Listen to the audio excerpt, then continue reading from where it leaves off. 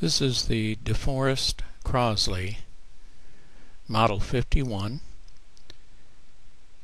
As you can see, it is a 2-tube set, and I'm going to go through the regeneration circuit or regen circuit of this radio. This is the wiring diagram for this radio. It has 2 tubes. They're labeled V1 and V2. Some of the other major components are L1, that's the antenna coil. L2 is the tickler coil. T1 is the audio transformer. R2 is the rheostat for the filament. It also controls the volume. R1 is the grid leak resistor. That's the item that is in that glass tube. This picture shows the DC biasing of the grids of both tubes.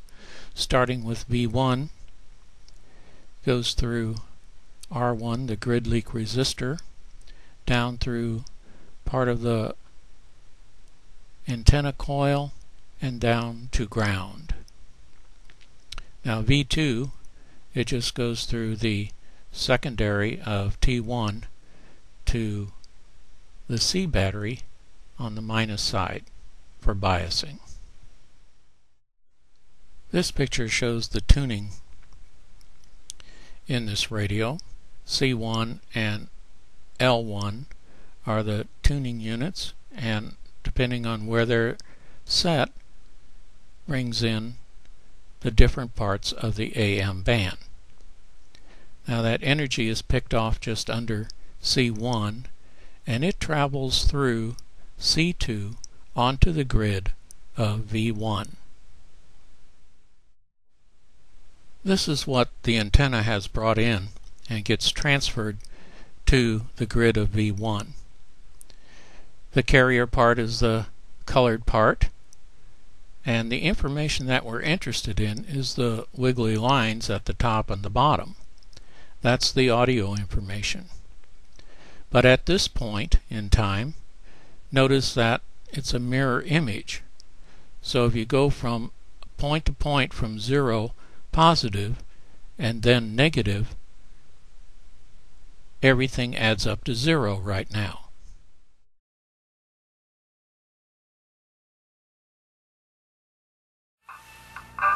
Okay, I'm going to touch the plate of that first tube.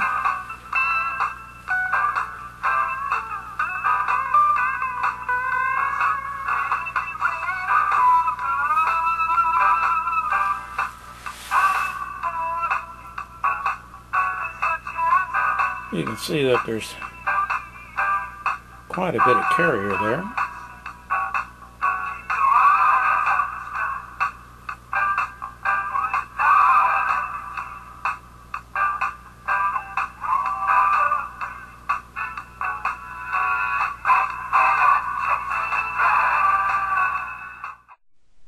This is the regen part of the radio.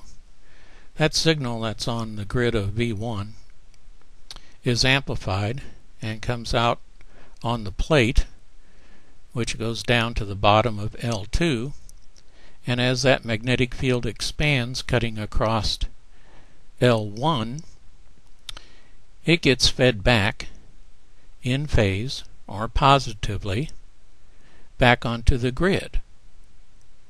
And it can do this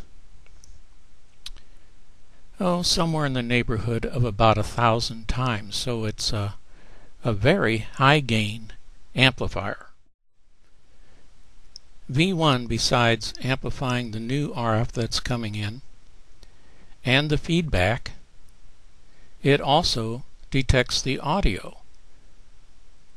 And we can see that at the top of L2, because if you take a look at the red lines, that's the RF at the top, and we don't want RF there, so it is being drained off by the RF bypass capacitor C3. And if we take a look at this point, we'll see mostly audio.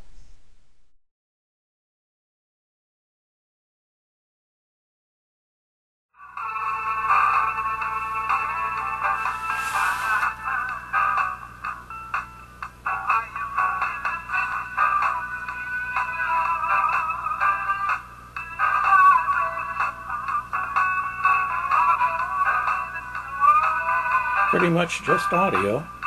There is a little bit of carrier there.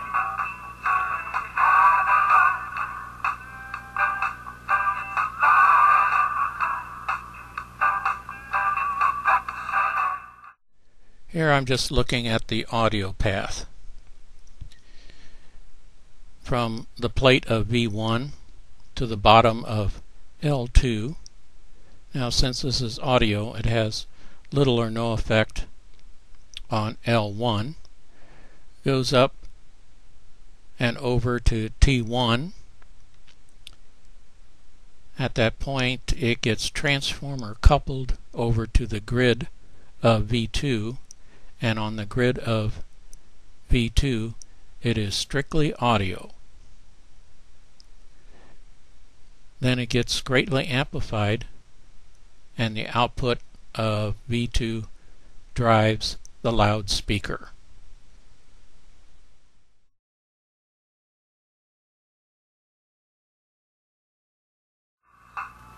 Okay, now I'm going to touch the other side of that audio transformer to the grid of the second tube.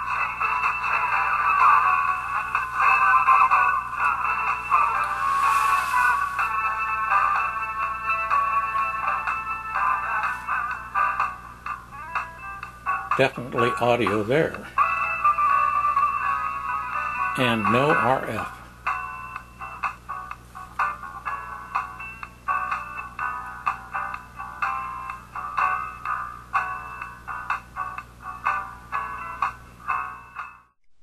So V1 is doing a great deal of work. It is amplifying the original incoming RF. It's also amplifying the feedback from L1, and it's also detecting the signal